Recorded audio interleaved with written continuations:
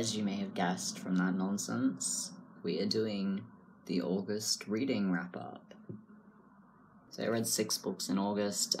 These 2 were rereads, because I needed to read the new Karen McManus, which honestly I think my best read the whole month was my reread of One of Us is Lying. It's been a disappointing month.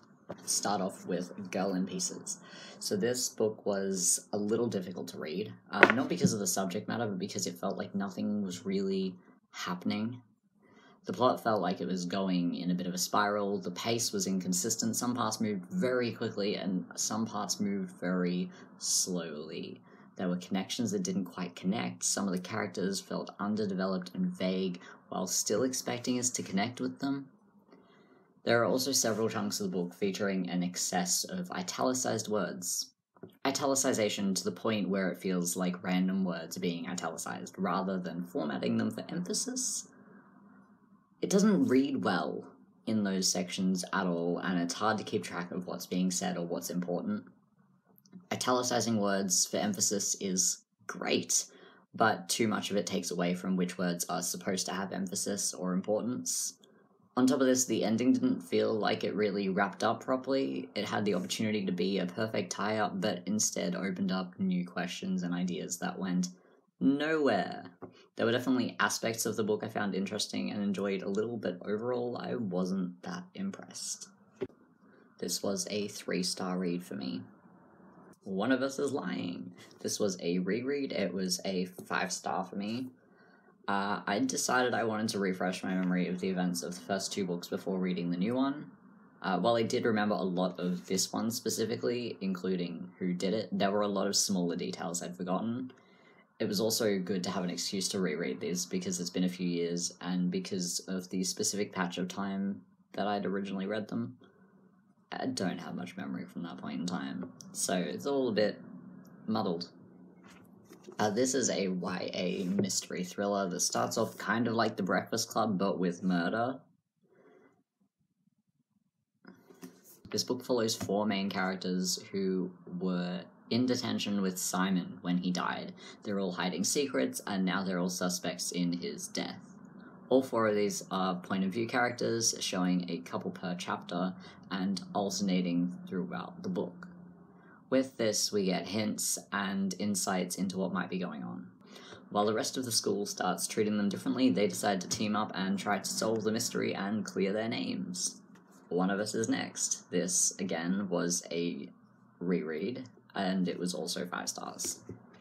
The second book in the series, though I didn't remember this one half as well as the first, which could be partly due to the series completely changing the plot and the characters and the details in every possible way. This one follows a new group of students, 3 friends, one of which is the younger sister of Bronwyn from the original group. Now, an anonymous texter has started a game with the students of Bayview High, a deadly game of truth or dare. While the original group makes a few appearances, the new trio are rushing to track down the person responsible for the game. The point of view follows these 3 characters, 1 per chapter, as well as a few snippets of news reports. One of Us is Back. This one was only 4 stars for me. I was actually very disappointed in this book, especially after waiting all year for it. This has been one of my most anticipated books of this year, and it let me down. This book has point-of-view chapters for 3 characters, 2 of which are from the original group and 1 from the second, though all of the characters from both groups and their partners and a few side characters are also present. It has flashback chapters for Jake and Simon 6 years earlier as well, which was an interesting feature. While I did enjoy this book and the insight into the Simon-Jake relationship, I didn't enjoy it as much as the first 2. There was a lot more character-based plot in this book and not much thriller mystery-based plot. While there were a few hints of something happening, they often didn't come up for a large chunk and seemed to take a backseat to everything going on with the characters in their personal lives.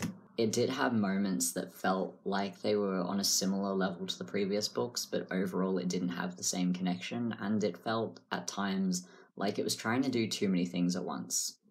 possibly partly due to the 10 plus characters whose stories are being kept track of and wrapped up. There was definitely a patch where everything came together and piled up towards the end in a typical explosion of excitement, but I'd be lying if I said I wasn't disappointed with the ending and this book as a whole.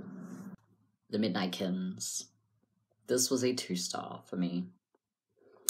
This was one of my 12 this year, and believe me when I tell you, it is not at all what I was expecting when I picked it up.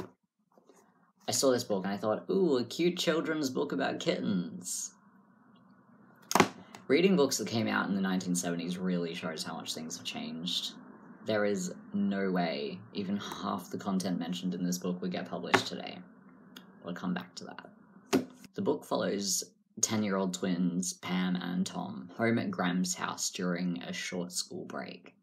One night, while watching for the hedgehogs to come eat the food they'd set out, a group of 4 kittens appears, right at midnight. Pam, with her wild imagination, believes the kittens are magic. Sounds exciting, right? But despite the title, the kittens are barely present throughout the book. Out of 119 pages, the kittens only come up twice, very briefly. 3 times if you count the end, but they're still only spoken about in those last few pages, not actually present. On top of this, the plot was a little all over the place. Too many things were happening in such a short time. They're visiting an abandoned house before it gets remodeled to be an antique store. They're off to have tea and visit an almost 100-year-old lady who tells them about a secret room in the abandoned house. They're running around after dark to find a lost treasure and befriending a group of squatters, and somehow, in all of this, they're thinking about the kittens who seem to turn up at midnight on the dot. I did find the topics of discussion from the children quite interesting for their age. Only 4 pages in, and they were talking about drugs, following on to the next page with a paragraph of Graham thinking about smoking. There was also a discussion and several mentions of atheism, a discussion about vegetarianism and veganism, a quote that went, "If the whole human race was wiped out, we'd be saved a powerful lot of suffering." They talked briefly about inflation and rising costs. This came up several times. Almost being hit by a car and one of them saying, "It's coming jolly fast and it's swaying. I should think it's being driven by someone drunk." And a few mentions from another adult character of abuse, drug addiction, and divorce.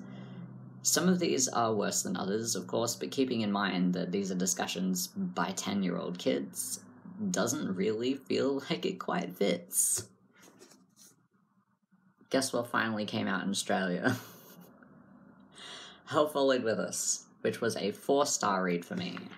I found this book confusing to begin with, as the main character refers to a religious cult that calls themselves angels, but at this point we have no mention of who or what they are. I was struggling to understand if this was referring to actual angels or a group of people.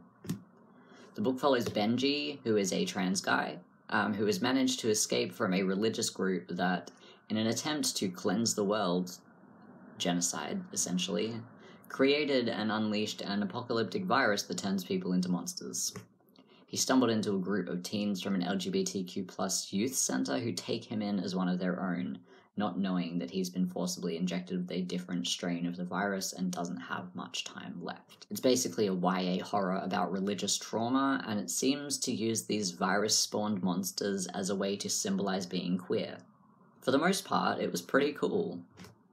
There are a lot of character introductions all bunched very close together, which means a lot of descriptions and pronouns and all of that to remember all at once, which gets kind of confusing. Especially when some of those characters are mentioned and don't come up again for another 50 pages, so we don't see enough to remember. As opposed to breaking it up and introducing them when they're relevant and making it easier to know who is who. It feels like there was just this need to get all of it out and dump out who everyone was all at once, even though only a few of them mattered at the time. Aside from the obvious content warnings for religion, religious trauma, and transphobia, I'd also add a content warning for alcohol drinking, which is in one scene, and a content warning for dental trauma, which is a few pages and several mentions at other points. This book has big patches where it somehow manages to make it feel like there's no plot while also having a very distinct plot. My main issue with this book is a lot harder to explain. There were moments in which Benji kind of zoned out and saw things in a different scene, things that were not happening where he was but also appeared to be at a different point in time. These were brushed off as visions and not really addressed, but in one particular scene, it's playing out in this fantasy land while also playing out in real life. When it's following Benji's point of view, we have this very different version of events, but when we snap back to Nick's point of view, we can see what's happening with the monsters and the rot and all of that. The way this is written is confusing and didn't feel as though it was done well. It felt like a shortcut to avoiding writing the point of view of the monsters, and it didn't fit with what was happening around it. It was also never explained and may as well have never happened. Aside from that, I did enjoy reading the book. It certainly had interesting ideas and themes that aren't often presented in traditionally published work, but I'm not sure I'd be inspired to read any more work by the author. So that is it. These are the books I read in August and what I thought of them. Have you read any of these? Did you like them? What books did you get up to reading in August? And what was your favorite? Thanks for watching. I'll see you next time. Happy reading and stay awesome.